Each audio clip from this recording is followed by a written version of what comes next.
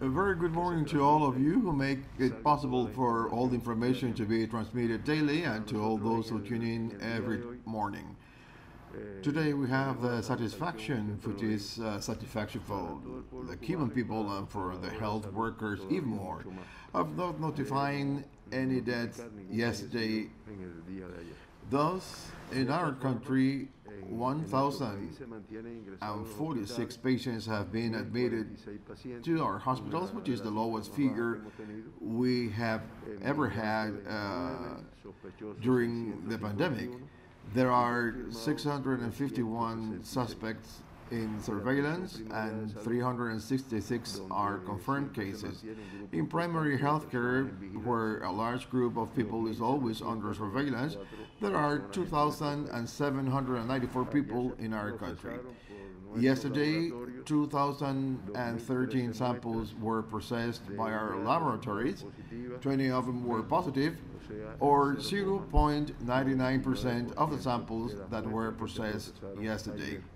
In this way, our country has studied 75,142 samples using PCR molecular technology in real time, and 1,830 have been positive for 2.4%. Of the 20 cases confirmed yesterday, all are Cuban.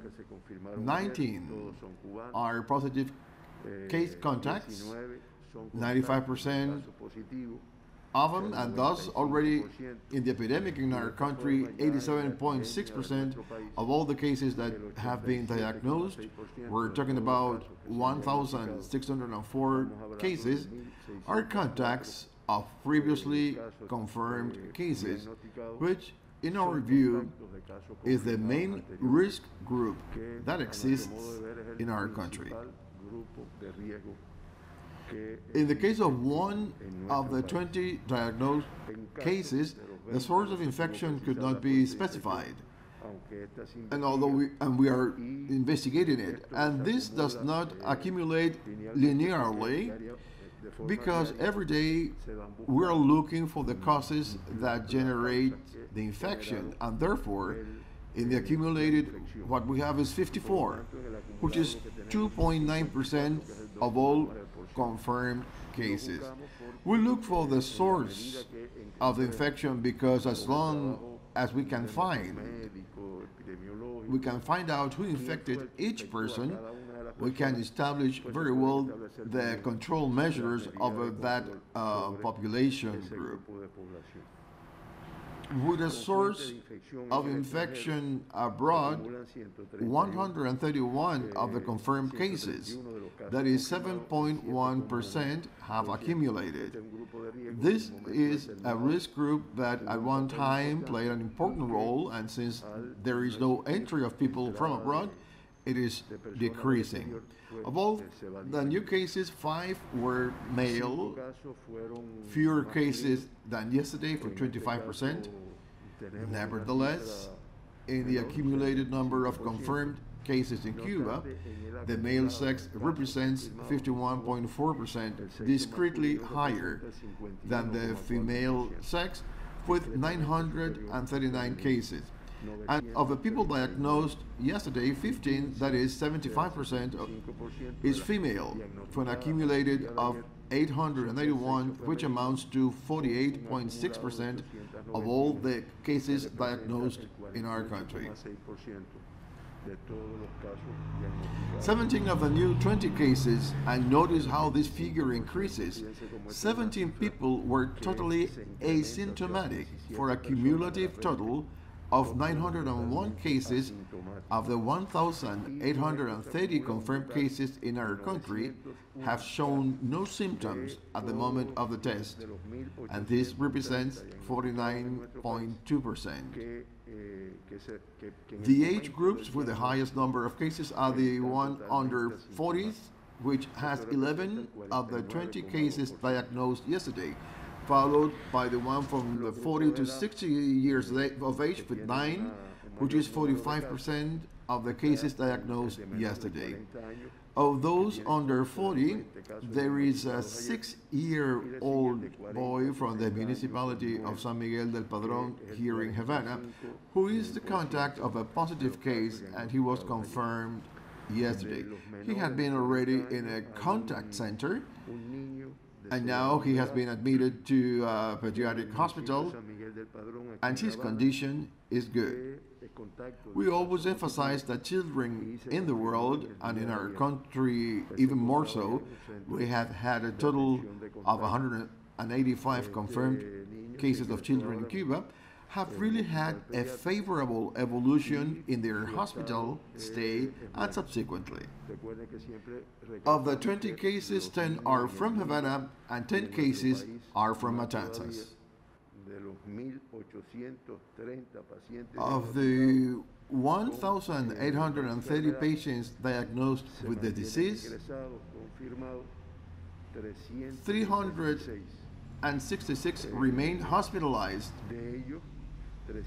of which 357, or 97.5% of the confirmed cases that are still admitted to our hospitals units today, have a stable clinical course without complications.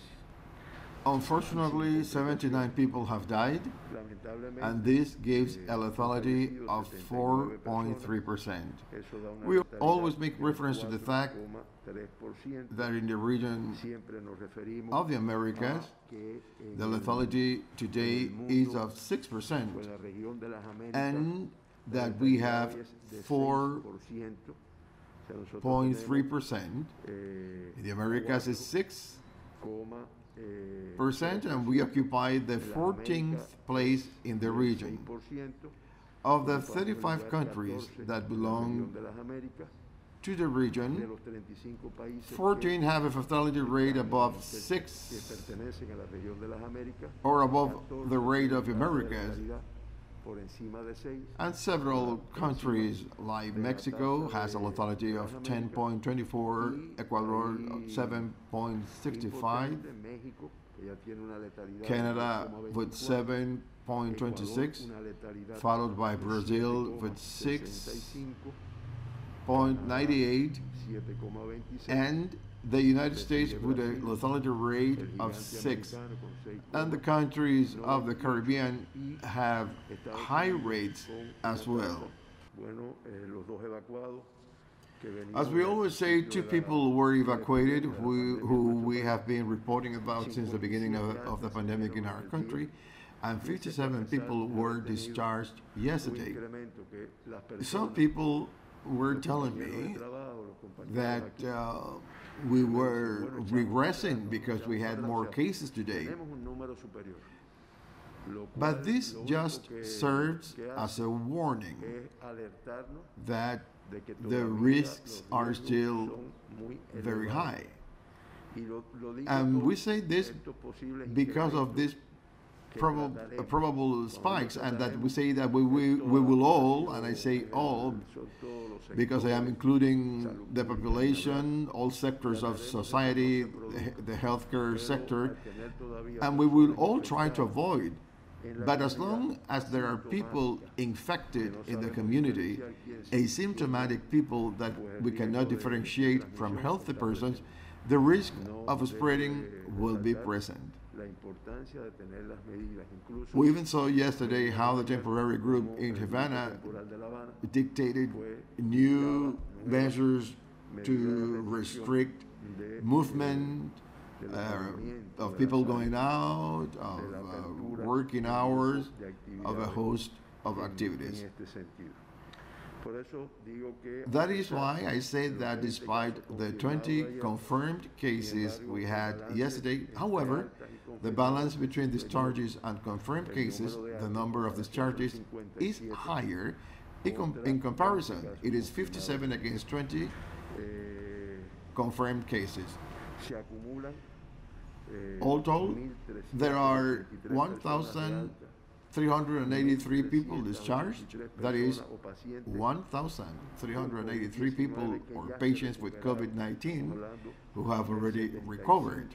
We're talking about 75.6%, which is also a positive indicator from the point of view of the evolution of the disease and, among other things, of the quality of the medical care that our patients receive in our health units.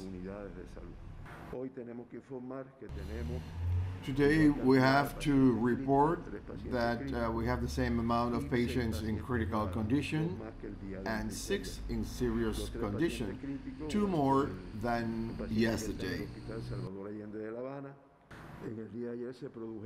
Yesterday, 14 people entered the country, all of them foreigners, crew members from a flight coming from France. Restrictions remain in our country.